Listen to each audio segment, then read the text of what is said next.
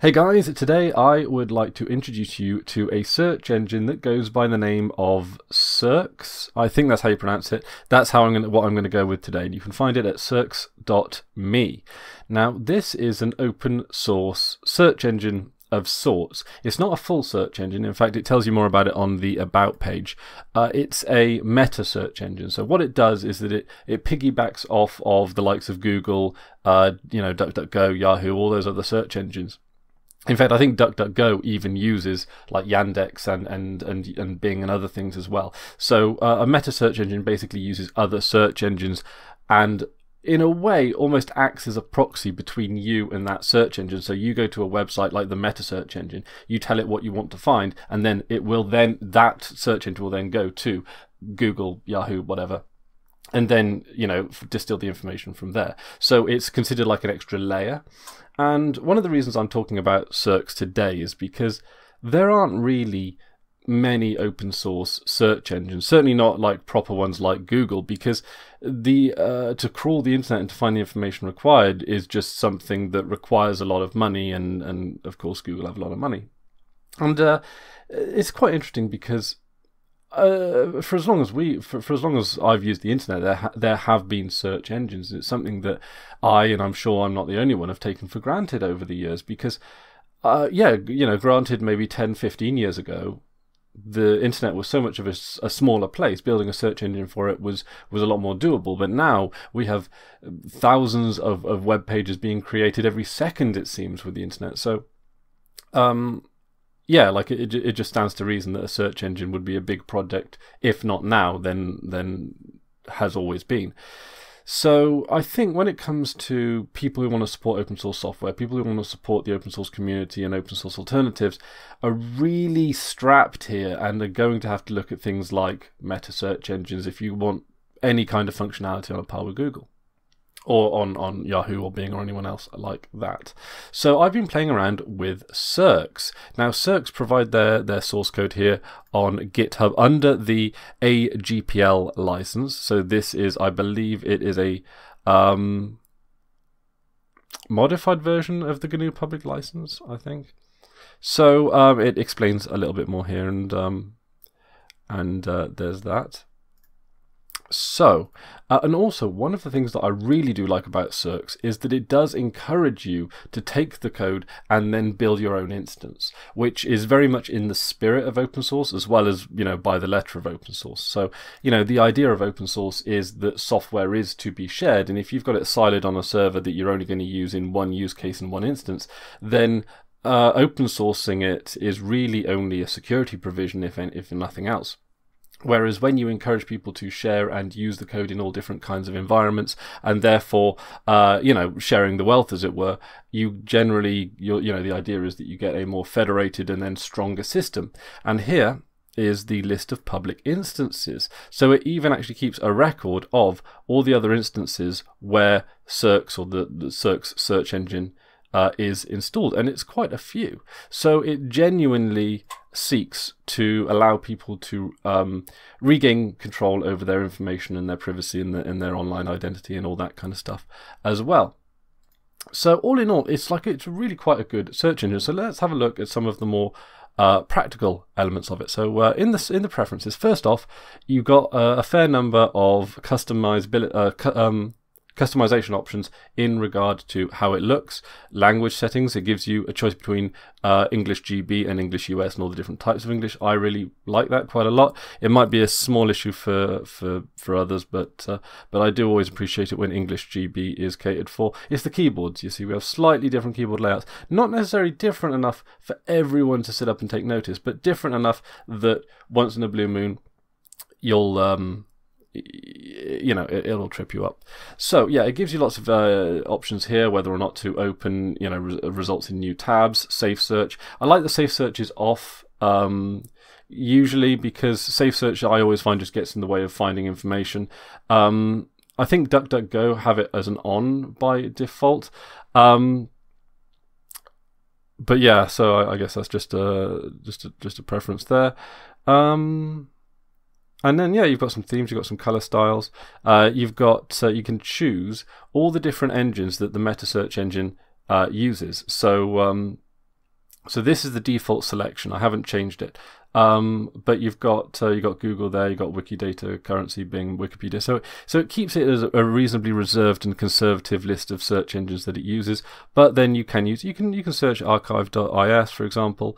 There you can search Reddit. LX Quick is there, and Yahoo is there as well. So you can also select those. So that's pretty good as well. And then you've got a few other options here. You've got like some cookies. Not entirely sure what this is.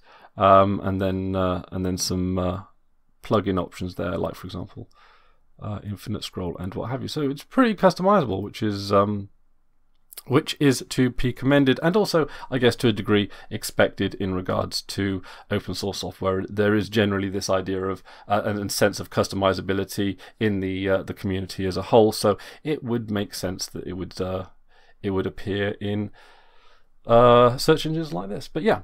So today I just wanted to introduce you to Searx. Some of you guys on Mastodon have been asking for a video about it. In terms of its usefulness, completely in terms of the practicality of the situation, Searx is generally pretty good. It doesn't obviously give you customized search results, but then again I use DuckDuckGo and that doesn't give you customized search results. So you tend to get used to searching for specific terms around that. So to be honest, customized search results aren't really as valuable as as they might initially appear, because over time you become more knowledgeable about the sort of terms that you need.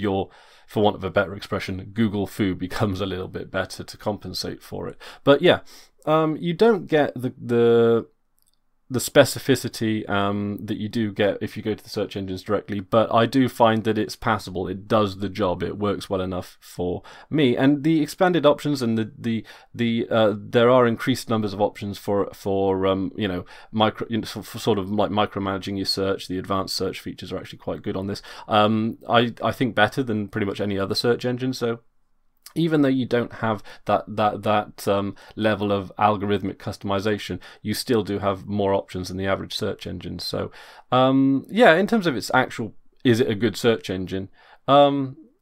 Generally, yes, yeah. I think there are times that I would lean towards DuckDuckGo over this one. DuckDuckGo has the bang shortcuts where if you're just searching for something in DuckDuckGo and you can't find something, you can just put an exclamation mark YT if you want to search YouTube, or an exclamation mark G if you want to search Google. I think you could even do things like start page and all that kind of stuff as well. But yeah, one of the big criticisms, of course, of like non-Google search engines is that they're just not as good as Google. And it's been some time since I used Google, so I can't necessarily be an authority on that, but I've certainly found that Searx covers my uses for it, and I use a search engine dozens of times a day. So yeah, I'll probably switch between this and DuckDuckGo. But all in all, yeah, pretty good. I think that it's in terms of the utility of it, it does the job for me. In terms of its day-to-day use, in terms of functionality, I for the most part have not really had a problem with it at all. And this is squaring up to be on a par with DuckDuckGo. And I really quite like DuckDuckGo as well. DuckDuckGo are really good open source citizens, so it's certainly not worth writing them off completely as a search engine. They released their InstaSearch. They've released quite a few things open source, including their neat little app for Android. And they released that on the F-Droid store as well. So it's one thing going open source, but then it's releasing your open source software on an open source platform. That's double points as far as I'm concerned. So DuckDuckGo do a fair amount of good open source work. So this isn't a criticism or slight against them in any capacity whatsoever. But they haven't open sourced everything that they've got. They do say that they they're hinting at that they intend on doing it eventually, rolling it out over time. But we've heard that promise too many times before. And if there is too much fiscal value in that intellectual property, I guess I can understand keeping it under wraps. It's like as much as I love open source does have to think about generating profits in a way that more profit driven entities don't, because it's a given. But with open source software, there is just so much of an open field. Some open source projects are big, multi-million pound operations. Some of them are just like, one person in their home office operations, and different operations require different amounts of funding. So obviously when it comes to the open source world, and the open source world, of course, is driven more for problem solving and the greater computer techie community, rather than the profit model being front and center as well. Now, of course, that's not to say that money isn't important. Of course, money is incredibly important. Hardware doesn't pay for itself for a start. So anyway, yeah, basically, sometimes open source needs to think in that dimension. And I think when we start talking about federated net or federation in general, the idea of installing things like Searx across lots of different servers, and things like Mastodon as well, where the idea is that you have lots of servers communicating with each other, it becomes a significantly more secure network. It becomes more difficult for nefarious agents to take it down or to manipulate it.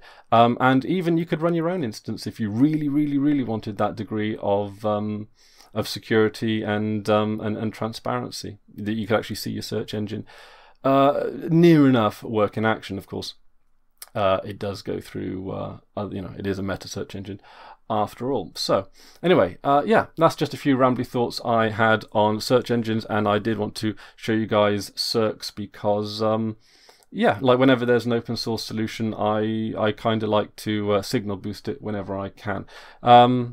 Yeah, an open source search engine that encourages you to install it on your own space, which I think is pretty cool. So that's about it for me today. Thank you very much for watching, and until next time, I've been Chris Ware, and you've been awesome. Take care now.